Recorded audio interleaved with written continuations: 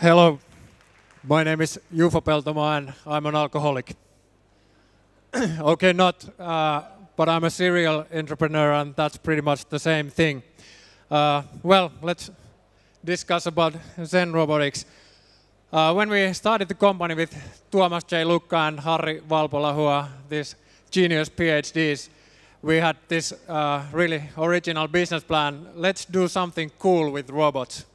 We had no idea what that cool would be, and we know that we had some AI tech stashed away, and we had certain know-how about robots, but we didn't know what to do with it.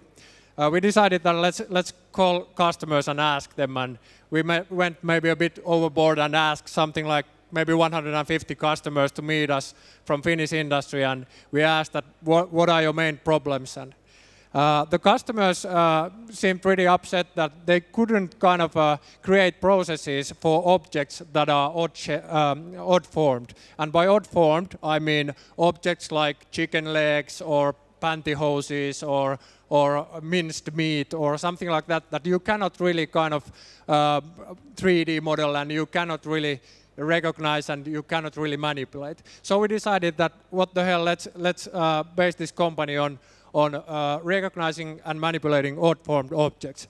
At this point, we had already some serious talent in company, and also we had really kind of focused and serious spirit. And I would like to show a video of what our company was like at that point in 2007. The video, please.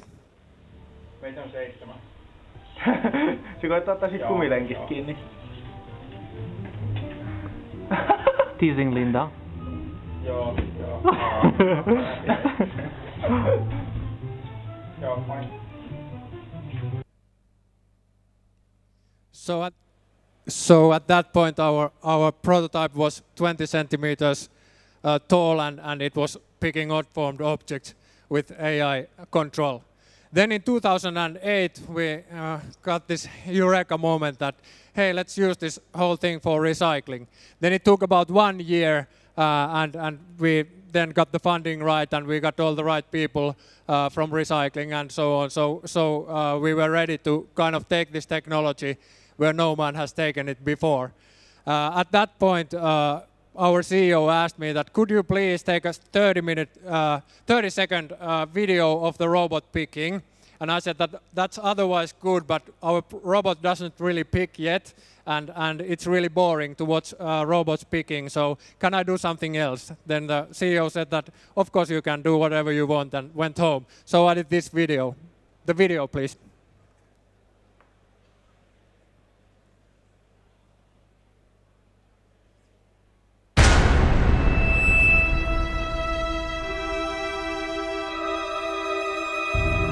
A planet drowning in waste. Everything we build turns to waste. Over 900 million tons of CMD waste per year.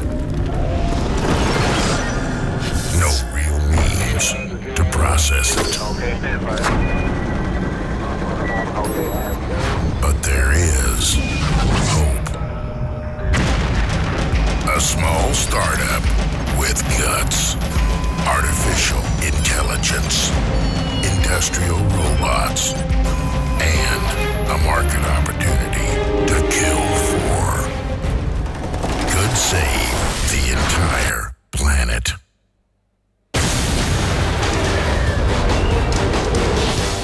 See industrial robots picking recyclables from waste. See the future.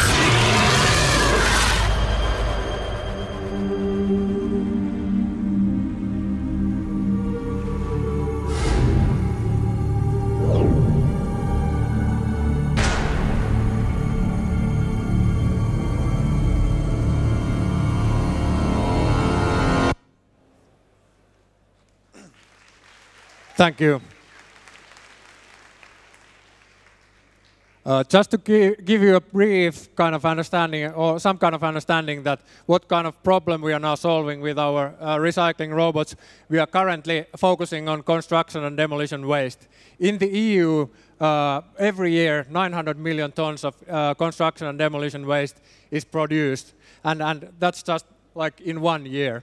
And if you would convert this to a normal size cars and put them bumper to bumper and kind of make the line go around the world, it would not only go around the world once or twice or 10 times or 20 times, but 45 times over our globe.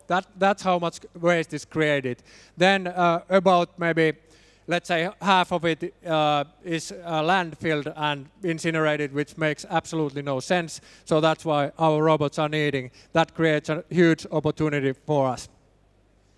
This is the kind of simplified picture of our product. The idea is to put construction and demolition waste here on the conveyor, then run it through different kind of sensors and gather all the data, send it to our artificial intelligence control system, which then controls the robots, which then pick the objects needed from the belt. The uniqueness is really in the brain. No one else has been able to program it. Many have tried, but failed miserably. Now we are already getting some super cool results.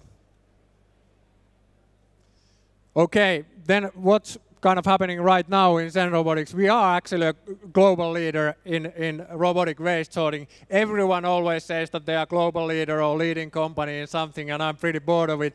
But it's nice to say, because we are actually the only company in the world doing this, currently selling these products. So we are that kind of company. We have a product ready and on market. We have sold 5 units so far, and the potential is enormous. Thousands of units all around the world. We currently have, I think, already 52 employees, as this is almost a week old, the presentation. Almost all of them are proven geniuses. I'm not, but most of them are. And we even got 8 PhDs, and we don't just hire anyone who has a PhD. Instead, we have really tried to find the coolest guys in the industry, and some of them happen to be PhDs. We are currently scaling up. Actually, in just maybe 10 minutes time on the yard, we have a product launch. So I would please kind of ask everyone to stand up after I'm done and walk to the yard and see. We have a new product to launch there. Finnish Prime Minister is also going to be there. Then kind of to wrap this up, we already had the robots picking, and the product was kind of working already, and the CEO asked me again that, could you please, for this time, give me 30 seconds of robots picking, and I said that still sounds pretty boring, so let's do something else, and the CEO was like, okay, well, whatever. The video, please.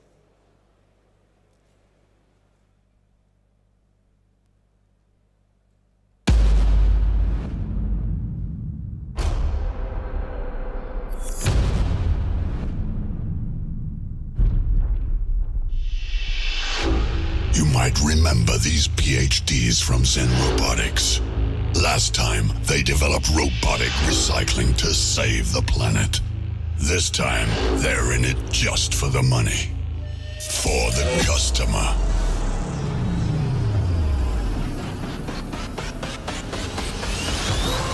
To make the customer happy, the ZenRobotics recycler can do incredible things. It can pick a range of valuable materials from construction and demolition waste. The customer can sell the recovered material and save in disposal costs. This makes the math easy. Metal.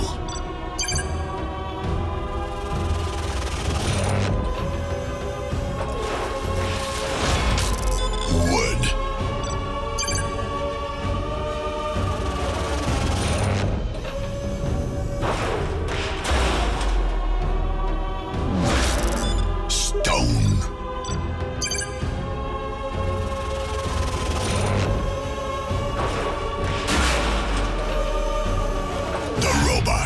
Superhuman strength.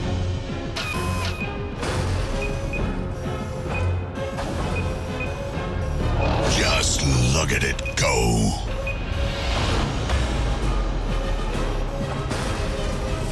Tirelessly, the robot keeps hunting for objects. Millions of picks means millions of kilograms recovered every year. It's payback time. It's less than a year. For the customer, this means profit. So don't worry about the capacity. Don't worry about the figures. Don't even worry about the speed of the robot. In fact, the only thing you should worry about is the robotic revolution.